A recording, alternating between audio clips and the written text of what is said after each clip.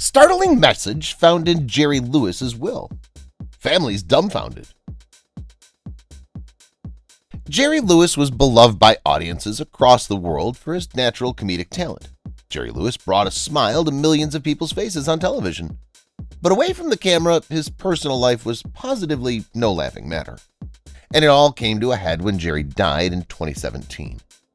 Even after death, Jerry was stirring things up, as evidenced by an alarming clause in his will read by his children. However, many fans were unaware that this was coming. To them, and the rest of us, Lewis was simply the amusing guy who could still make us laugh after being in show business for so long. Time was gradually catching up to the actor and comedian, though, and eventually it became clear that he didn't have much time left. Lewis had been battling heart problems for years before his death in August 2017 when he was 91. He died of heart failure at the age of 91 in Nevada. According to reports, Sandy Pitnick and adopted daughter Danielle were at his side in Nevada as he died. The dark secrets of Jerry Lewis's personal life slowly became public knowledge in the weeks after his death, starting with the release of the contents of his will. It was clear from the document what the comedy legend thought of his 6 other adult children, and it wasn't pretty. There could have been a dark side to Lewis that only his closest and dearest had known about. It appeared to be the case. And as he climbed up the ladder of showbiz, the star was able to conceal this aspect of himself from the general public. Growing up in an illustrious family, Lewis, real name Joseph Levitch, made it to Hollywood after years of hard work. Yet Lewis's mother and father were musicians as well. Ray Levitch was a prodigy on the piano, and her spouse Danny was a vocalist and dancer. However, before going to performances together, they had to leave Joseph with relatives. And the way his parents treated him by handing him over like this left an imprint on his life that would never go away. In particular, Lewis began to develop a sense of self-doubt. This drove him to seek attention from others, which is why he sought the attention later on. But long before he became known for leaving audiences in stitches, the young Lewis had another goal that he wanted to achieve. When Lewis's parents left for work-related travel, he begged to come along. While waiting for their answer, he started putting together shows at school. In the end, his persistence paid off and he got what he wanted, to join his parents on their trips. Yes, when Lewis's father was offered a lengthy engagement at a New Jersey hotel, he decided to take his son along. But Lewis wasn't going to allow his father entirely to steal the show. At the hotel, he formed a comedy duo with the proprietor's daughter by lip-syncing well-known tunes while mouthing the lyrics. Jerry Lewis realized that if he didn't act fast, he'd miss his chance at stardom. He left high school and went to Hollywood in order to pursue a career in entertainment. However, he ran into a small problem. His name wasn't suitable for show business. Joseph Levitch sounded too boring compared to the potential of Jerry Lewis. Therefore, he changed his name so that it better fit with his goals in becoming famous. Armed with the new moniker, Lewis went to meet Dean Martin. The aspiring comedian was wowed by the singer, who seemed so confident, attractive, and, well, just plain cool. Luckily, Martin was also taken with Lewis, and despite their contrasting onstage personalities, the pair went on to forge a highly successful partnership that ran throughout the 1940s and into the 1950s. Lewis and Martin's distinct combination of music and humor won club audiences over. But fate was waiting in the wings as the unlikely pair performed their act at the Copacabana Club in 1948. A producer named Hal Wallace was in the audience that night, and he was very taken with what he saw. At the very least, Wallace signed both Lewis and Martin to Paramount Pictures. Yep, they'd both go on to become movie celebrities. The pair made their debut in the 1949 comedy My Friend Irma, and went on to star in a number of hilarious films over the next 7 years. Hollywood or Bust was their final collaboration together in 1956. Lewis didn't simply disappear from the public eye after he and Martin parted ways. He went on to have a successful career in Hollywood, appearing in many funny movies that solidified his reputation as a talented actor. But Lewis wasn't just an actor, he also proved himself to be a director and producer.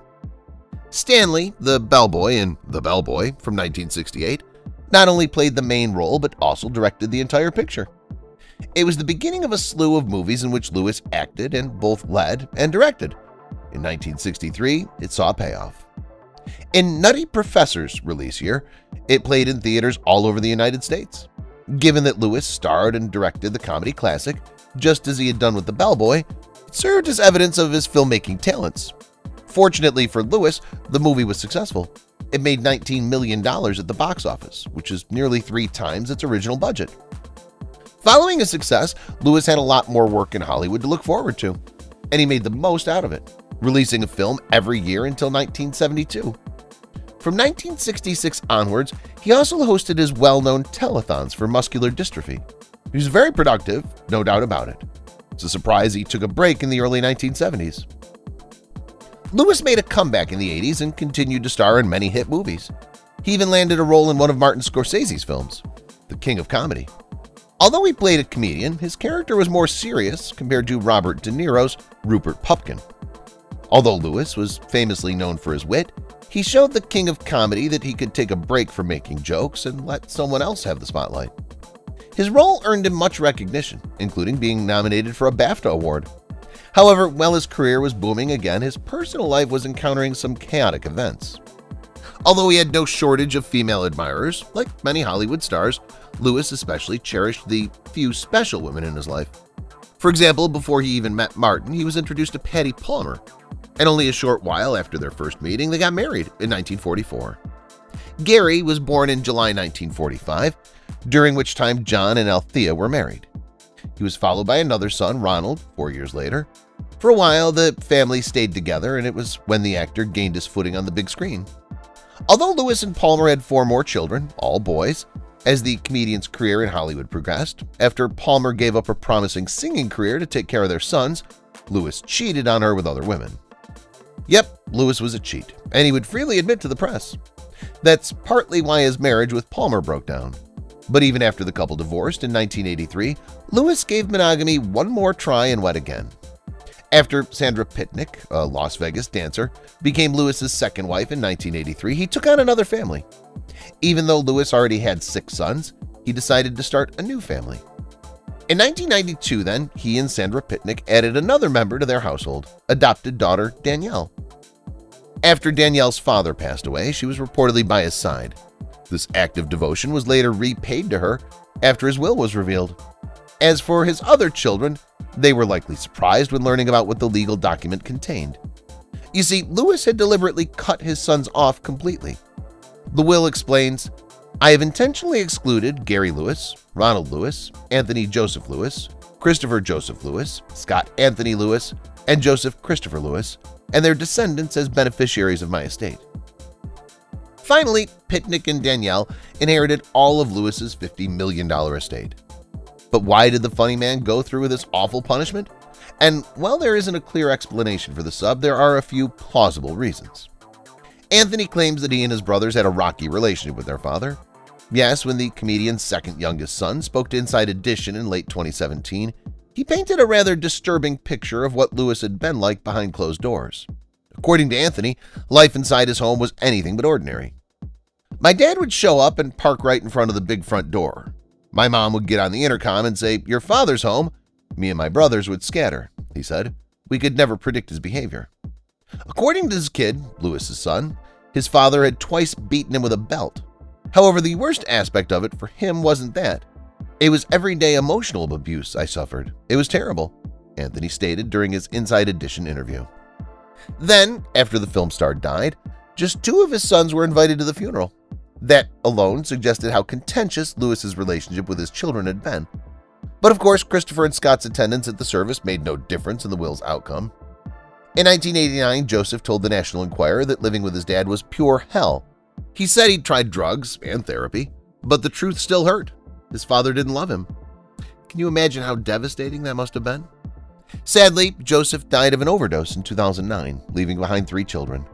Prior to his death, he and his father hadn't talked for 2 decades. His sons had never even met their grandfather. And that wasn't the half of it. Astonishingly, Lewis turned down covering Joseph's funeral costs, even though he could well afford it. And if that wasn't enough, rumors later emerged that the comedy legend hadn't wanted this story to become public. Perhaps fearing a backlash, he'd reportedly told his other kids to keep the information to themselves. Then, some 12 months after Joseph's death, Gary Lewis sat down for an interview with the National Enquirer, and he had a few harsh things to say about his father, just like his youngest siblings. Much worse, he appeared to imply that the comedian was partly responsible for Joseph's death. I believe Jerry Lewis is a mean and evil individual, Gary said. He was never warm or kind to me or my brothers. I'm not sure if Joe's death was caused by drugs, but I feel that it might have been prevented if they'd gotten along better. He probably died of a broken heart. My father doesn't really give a damn as far as I'm concerned. In 2014, after years of keeping silent, Lewis finally talked to the Hollywood Reporter about the accusations against him. He expressed sadness and grief over what had happened, particularly Joseph's death. I don't know why he went that way because it's unjust, Eldon explained. Not unfair to me, but unfair to him. He's going this way added to the stupidity of it all. He was my kid and he no longer is. And there's not much I can do about it. I beat myself 1,000 times over this. You can't be decent with yourself, Lewis explained. Sam will come to me and ask, are we beating ourselves again? And I'll respond, a little. She'll say, you had nothing to do with it. You sent Joseph out into the world when he was 25. You sent what you thought was a perfect human being. And well, he did while away from you, is what the conclusion revealed. But I tell you this, you don't get over that. The final word, though, should go to Anthony. He admitted to Inside Edition that he knew he wouldn't receive anything in the will, but that the grandchildren's exclusion was the real dagger in his heart. I'm sorry I didn't get the chance to tell my father how much I love him one-on-one, because it would have been better than nothing.